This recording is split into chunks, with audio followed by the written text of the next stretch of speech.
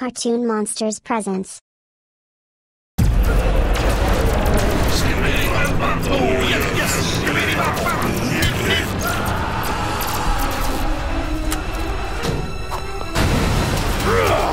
Where is he?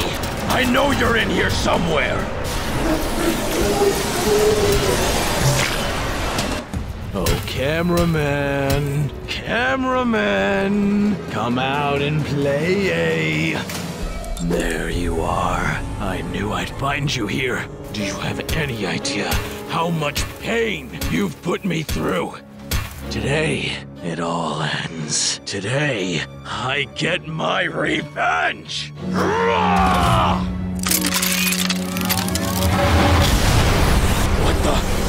What's happening to me? You have been hypnotized. Say hello to my new friend, Skibidi. Do you like him? I do. Because I learned his mysterious blue screen had a paralyzing effect on toilets just like you. Aw, don't worry now, buddy. It'll all be okay. I'll see you soon.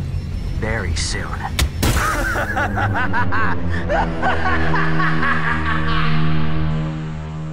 Comfortable? It's no use. One of my guards would just flush you before you'd be able to escape. I'm sorry it has to be this way, but I just had to find a way to talk to you. You needed to finally know the truth about how I became the way I am now, and for me to take responsibility for what I did to you all those years ago. You see, back in my school days, I was a bit unruly. I guess you could say I was a bully. I took my anger and used it to torment everyone in my sight. But do you know who my favorite target was? You. You were constantly getting praised for your musical talents. Everyone loved that stupid little song of yours. Skibidi bum bum, oh yes yes, skibidi bum bum, neep neep. And at some point, I guess it started to tick me off.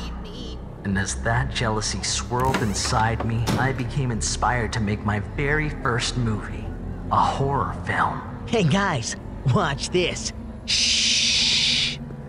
Even as I entered that bathroom, I knew what I was about to do was wrong. I didn't care. I just wanted to wipe the smile off your face. And now let me say this once and for all, so you know I mean it. What I did to you that day was awful. It was heinous. One might even call it unforgivable. When I showed the other students my footage, it ruined your entire reputation. I didn't care though. I loved the attention I was getting, both in school and online. I was finally somebody. You had to switch schools, and I had to as well, because eventually the principal found out and had me expelled. I'll never forget when my father picked me up from school that day. He was so ashamed of me. I lived with the shame of my actions for many, many years after that. But lucky for me, my passion for my art would eventually put me back on the right path. I grew up and found success as a big shot Hollywood cinematographer. People all over the world wanted to work with me. My movies were a hit. And cut.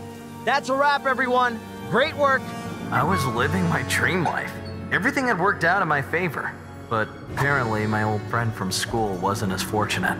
I couldn't believe it. There you were after all these years, and now you were a plumber. What happened to all that musical talent, all that potential? I couldn't help but feel somewhat responsible, so I decided I'd try to make amends. Well, long time no see. In hindsight, it was an awful idea, but I guess I thought it'd be a great way to make up for things. You, me, the toilet, it was just like the high school days. But this time, I was gonna hand you over all the money I made from my latest film as a token of kindness. And I was going to film your reaction on camera. Oh no, what have I done? Don't worry, I'll get you out of there. I did the only thing I could think of, flush the toilet. You disappeared. It was like you were eaten by the toilet bowl. And then, when your head popped back up, something about you had changed. You wore this sickening smile. Skibidi bop bop, oh yes yes, skibidi bop bop, neep neep. I had never seen anything like it. You were a monster, so I ran for my life.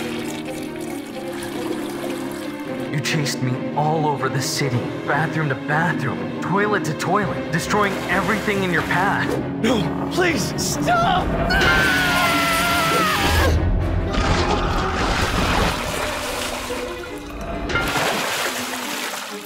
And it wasn't just me you tormented. You added more and more to your porcelain army. You had completely changed. And I realized that maybe I was right all along. There was an evil lurking inside you from the get-go. You had become a menace to society, starting a full-blown revolution. After that, I did the only thing I've ever known how to. Document it all on camera. I was going to expose you for the monster you were. But that's when you and your minions finally caught me. You swallow me whole and...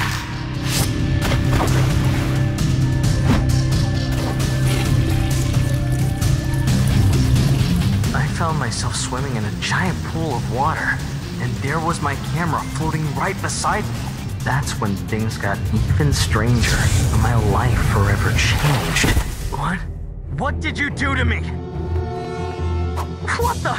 My camera! It's replaced my head! What have you done?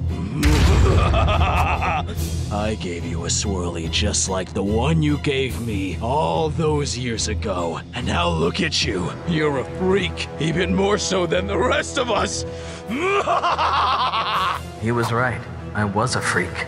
This is what I had always deserved. No one was going to want to work with me now. My career was over in an instant. So I ran away. I hid myself in my movie set for weeks.